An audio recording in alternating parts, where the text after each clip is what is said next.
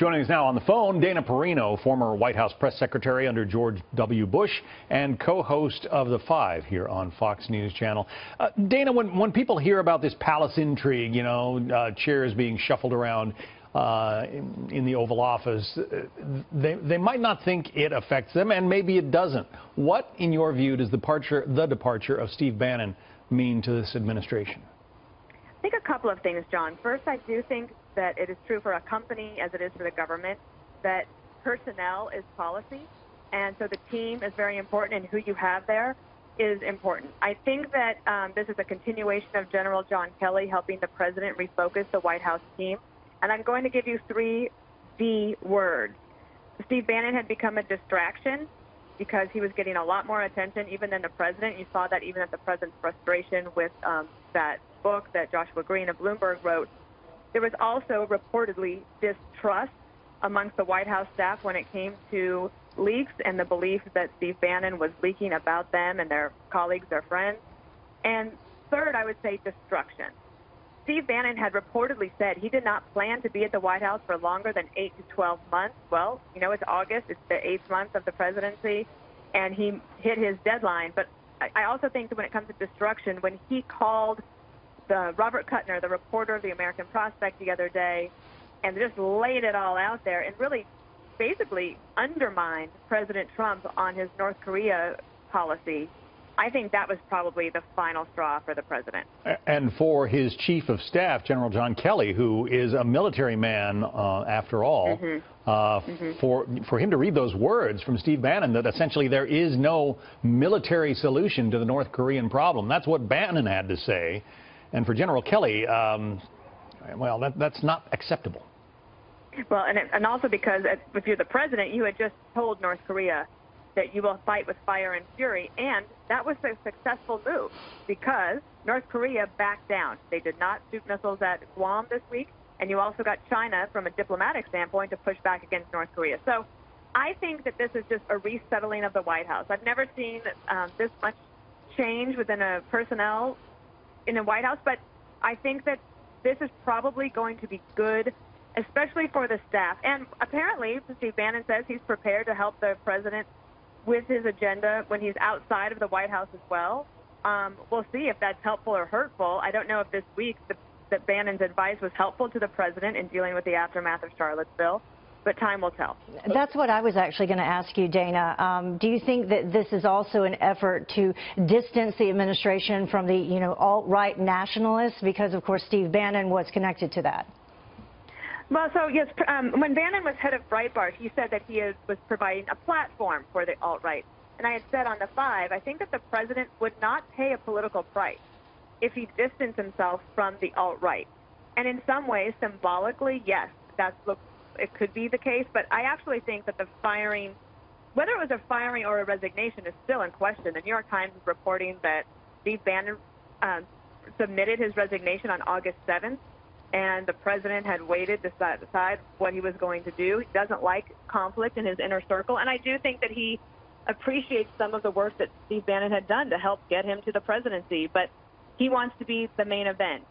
And regardless of what an advisor can tell a president to do, the president himself or herself in the future, they are the ones responsible for what they say. So I don't know if this will help in the future in regards to dealing with crises like the one that we saw in this past week, but certainly for the country, I hope so. Let me read a quote from an Associated Press piece written apparently by Carolyn Castor. She writes, "One White House source twists the knife. His, meaning Bannon's, departure may seem turbulent in the media, but inside it will be very smooth. He has no projects or responsibilities to hand off."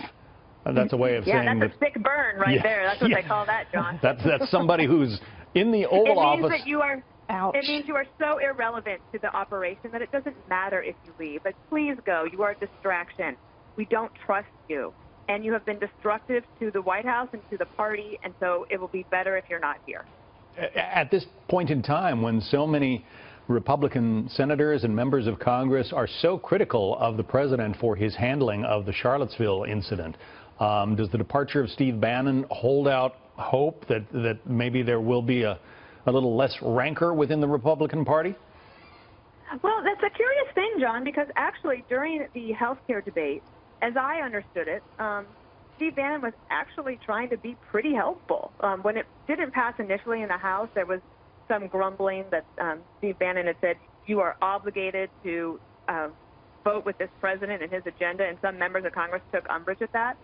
But yet, when it moved on and it finally passed the House and then it was getting through the Senate, of course that ultimately failed, but apparently a lot of members of Congress felt like they could actually get a phone call return from Steve Bannon, and he was somebody that you could work with.